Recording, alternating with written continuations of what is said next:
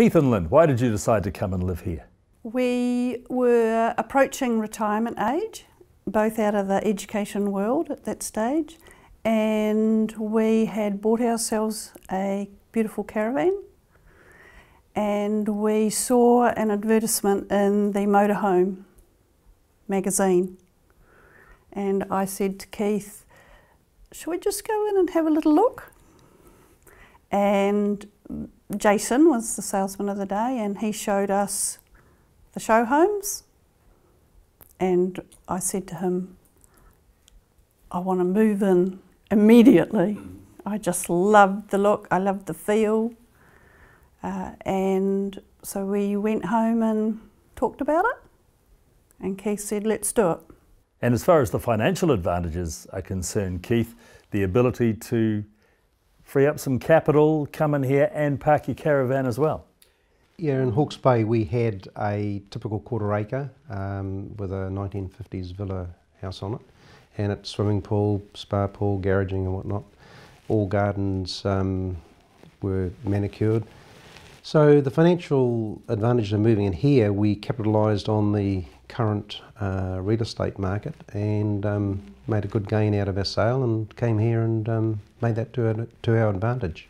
So tell us about the lifestyle you have here, Lynne. You've got your caravan. Do you go away much? Do you hitch it on the back and hit the road? We're what we consider reasonable newbies. So we have not gone out yet, although we do have our caravan parked in the on the apron, and we are starting to plan our trips away. So we've got September, we've got a cruise before then, so we can lock up and leave. And then in September we're going to Wellington with the caravan and visit grandchildren. And so it's just lovely to know that your property is there, safe, and as you say, secure. We're very happy with that concept. And what about the overall lifestyle here, Keith, in terms of mixing with the community, meeting new people, coming to a place a long way from where you used to live, but have you found it easy to blend in, mix with the others here? Absolutely. Having an over 50s lifestyle village, it's enabled us to meet new people, make new friends. It's a very social environment, and we're more than happy with what we've seen since we've been here. And the ability to just live a nice relaxed life and not have to cut the grass, paint the house and that sort of thing must be fun too, is it? Oh, absolutely. Yeah, no, it's lovely. You do have to get your head around that change of being in a community and that there's people all around you close compared to what we did have, and the downsizing, that was pretty huge. So you had to learn to declutter pretty quickly, did Correct. you? Was that trouble? Probably more for me than Keith. You had more stuff. I'm a sentimentalist and a primary school teacher who says, oh, I just might need that. One day I just might need that resource. So to let my resources go was a big thing. It's taught us that you can live very minimalistically as opposed to what we were doing before.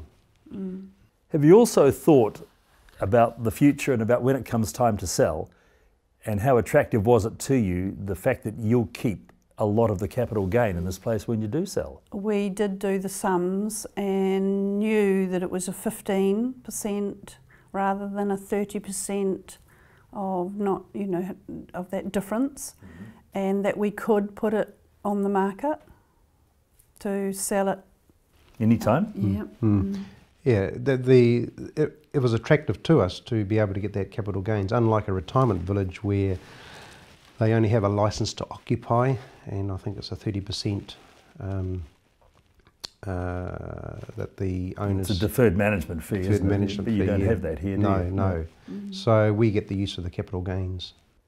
And what about the future here in terms of the village centre which is being built? You're looking forward to having that and to being able to mix with your fellow village residents there? We're absolutely fortunate that we're right opposite the village centre, so we'll certainly make use of it, particularly the gymnasium. We will watch it grow. Yeah. And no need to catch a taxi home on a Saturday night. No. And yesterday I went with the van trip. We had 6 of us went, and we went and visited Papamoa Sands. And the village centre, of course, is beautiful over there. So we were just visualising that coming over here. Can't wait. And to be able to mix with all your other residents here and have good fun. Yeah. Absolutely. We do that in the stables On a Friday already. evening. We're regulars at the happy hour. So is there anything that you'd like to say about how to improve the place, or are you completely happy here and have you settled in really well really quickly? We are aware that this is a growing community, and Papamoa Sands is already built, and I know from the sales team that they've made a few improvements from Papamoa Sands, and when Matamata gets up and running there'll be probably more improvements there. But no, we're quite happy with the way things are going. Let's talk about your motorhoming lifestyle, or your caravanning lifestyle. How long have you had the caravan, and how often do you plan to get away with it as the years go by? When we realised we're coming up for retirement back in 2015, we sat down and talked about what we wanted to do in our retirement. So caravanning, motorhoming was one aspect. So we visited Mystery Creek, where they had a motorhome and caravan expo Yeah. was, with the intent of looking around to see what was Let's just available. go and look. But we end up coming away with a caravan, a brand new caravan. So from there, we decided to spend the next couple of years learning how to use it and getting out and about, meeting people. So when we did retire, we were up and running.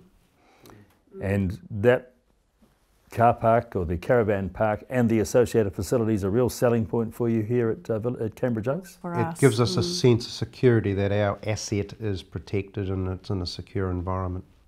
And have you got yourself a little shed as well to do the bits and We bobs have to out there?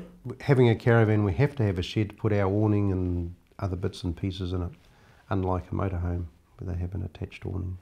Right, so those are the kind of facilities that are really important to you as a caravan owner here. Yeah. That was, yeah.